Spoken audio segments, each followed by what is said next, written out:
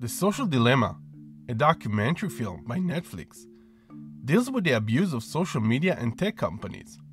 One of the arguments that the experts and former employees of these companies presented in the film is that they use the data of their users in order to target them with specific ads. This means that they make their profit by manipulating their users and controlling their behaviors and habits in order to predict what they will want to buy.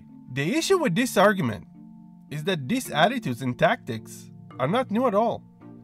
In the past, enlightened men already valued certainty, stability, and safety in order to keep the new emerging commercial society going. Using computer algorithms in social media and search engine platforms is the most optimal social engineering design of the last few hundred years. But in a modern state, it is not only the government and the business community that seeks certainty and stability, but also the citizens. The modern state legislates laws that are meant to protect their citizens and gain their trust. This is the reason why in their personal lives, the citizens need to be able to predict what will happen to them, to know what to expect, and plan their financials in order to give back to the state for its services. That is, to pay taxes and consume goods in order to keep the economy alive. Technology companies help to maintain law and order by tracking the data of their users and reminding them what they need and want, or who they are and always were, and as such, make their lives more intuitive and harmonious. And surveillance technologies help the state to protect the citizens, to keep their part of the deal they made with the citizens by tracking down suspects of illegal activities and monitoring public spaces. They help to sustain the trust between the citizens and the government.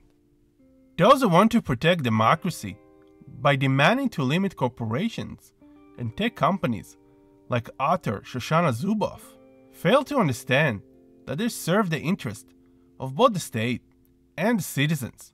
Western democracies then incorporate non-liberal practices and ideas, since some individuals find freedom in knowing that they were chosen to be the way they are and act in a certain way, even though they were manipulated and led into believing it. Moreover, they are more willing to give away their freedom out of fear and not in the name of progressive ideas.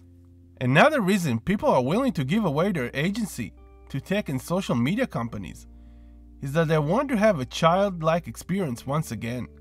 That is, they are willing to obey their authority in order to be allowed to have more time to play all day with their screens and to be noticed and seen by other users. But these companies need to be careful. If their algorithms will be able to predict the future perfectly, to the point that human beings will be just cogs in a machine, there will be a revolt against them, as in the third season of Westworld, a show by HBO. Another option is that they will go out of business if the citizens will stop being consumers, or better yet, users. This is a problem for them, since not only can they not afford to lose users, but they constantly need to add more users in order to show potential investors and advertisers that they are constantly growing. This is the reason why politician Andrew Yang, for example, is pushing for universal income. He knows that in the future, a lot of jobs will be gone and that robots will replace human workers, since the neoliberal system that helped to create all these tech companies is here to stay. People in Silicon Valley know that if the instability in society will grow, it will be bad for business, and we might even see a push from them to go back to a social state, as author David Harvey argues in his book Marx, Capital, and the Madness of Economic Reason. But they might decide to go the other way around and make the citizens more and more dependent on online platforms in order to earn a living, to the point that not only will they not be able to delete their social media accounts, as the author Jaron Lanier recommends they do, but they won't be able to be offline at all. This will create more and more upheavals, since as the interviewers in the Social Dilemma documentary film argue, the survival of these companies comes at the expense of the survival of the planet and Western democracies.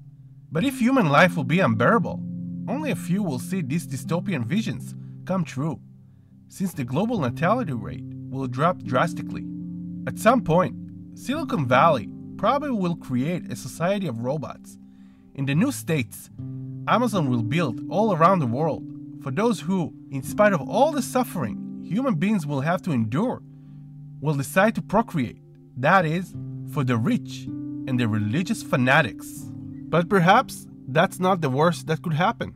The tech mogul, Elon Musk, and author, Yuval Noah Harari, push to artificially alter our consciousness so we won't be sad, lazy, stupid, or crazy, but happy consumers, efficient workers, and good tax-paying citizens. Even if life on Earth will be unbearable, if that will come to fruition, it will be the most sophisticated type of slavery humanity will ever experience. But there is also hope on the horizon. In the future, we ourselves might be able to get uploaded to a cloud after we die on Earth. This is the premise of Upload, a show by Amazon Studios. In the future, we might choose to die, since it will be cheaper and safer up in the cloud heaven. 1,000 years on a cloud will cost the same as 1 year on by a then unlivable Earth. Instead of leaving their inheritance to their loved ones, people will take their money to the grave in order to live forever. That will be their afterlife reward for being good social media users and workers. But they won't really live forever, since the awareness of their mortality will still linger with them infinitely, which means that they will become depressed angels who consume cheap goods and buy services aimlessly.